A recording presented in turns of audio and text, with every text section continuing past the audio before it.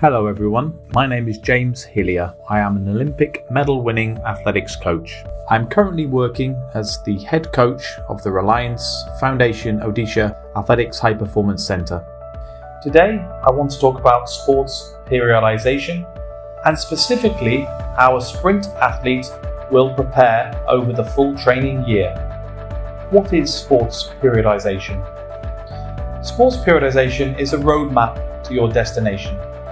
It's about preparing your engine for the right performance at the right time.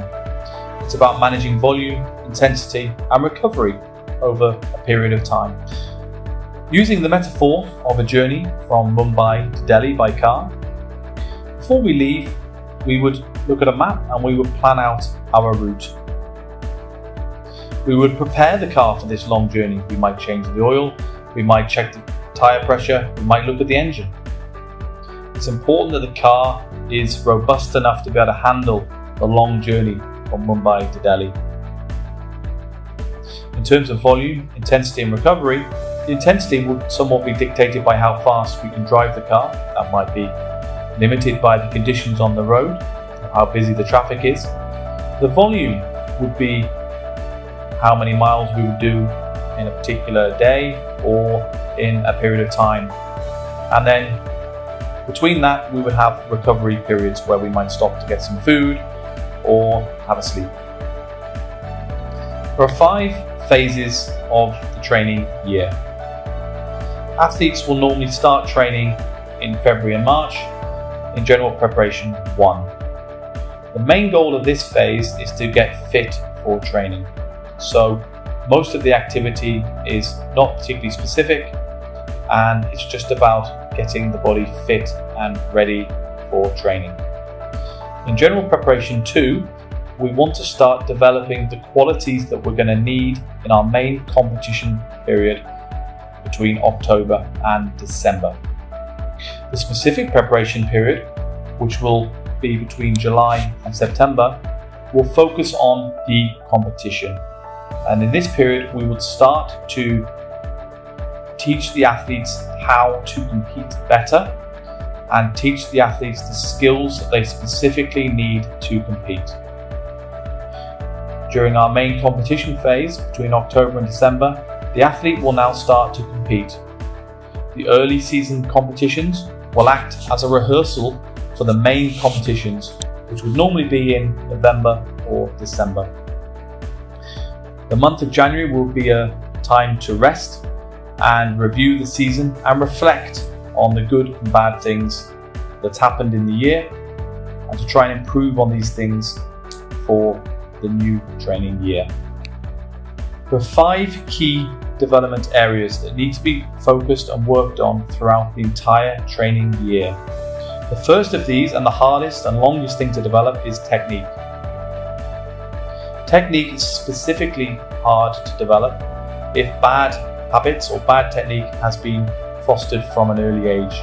It's very important that athletes learn good technique when they are young, particularly in the skill-hungry years from the ages of 8 to 12. Speed is also something that is hard to develop, and this must be worked on throughout the entire training year.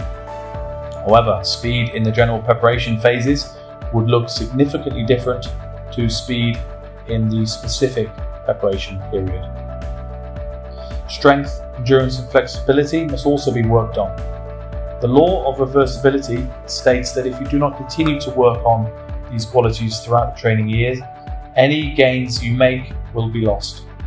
Therefore, it's important that all these 5 areas are worked on continually through the training year, albeit at different volumes and intensities. And I want to talk about each of these development areas specifically and how we would periodize these qualities over the training year. If we look at technique throughout the year, if we look at first general preparation 1 and general preparation 2, we would see that there's 3 units of technique work in the early parts of the year. This is because technique is very hard to develop, and during this period we are trying to build a technical model and reinforce the technical model that we will need during the main competition phase.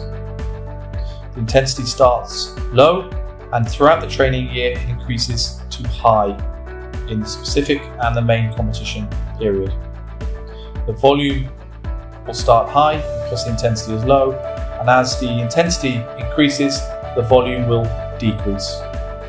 Speed over a training year must also be periodized. In the general preparation phase, the intensity and the volume will be low. This is because the body is not conditioned for speed at this period. Our main goal here is to develop quality of speed of movement and to prepare the body for higher intensity movements that will happen later in the training year. As we develop through the year, like technique, the intensity will increase and the volume will spike in the general preparation 2 and then decrease into the main competition phase. Strength must also be periodized over the training year. In general preparation 1, the intensity is low and the volume is high. During this period, we are looking to develop efficiency and safety of movement and lifting.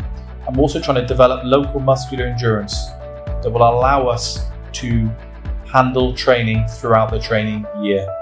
As we develop and move through the training year, the main goal of strength training changes from elastic strength development to developing maximum strength to maintaining strength qualities in the main competition phase. Notice the manipulation of intensity and volume through the training year. When we look at endurance, we can see that the intensity moves from low to high through the training year, and the volume will start off moderately. It will go up to high in specific preparation, where we're trying to teach the body to get ready for competition. And then during the main competition phase, we're not looking to necessarily develop endurance or endurance speed anymore. We are looking to just maintain these qualities. I'd like to ask you now 3 things that you have picked up from the presentation, 2 things you could plan to do in the next 2 weeks, and 1 burning question from the presentation. Thank you very much for listening.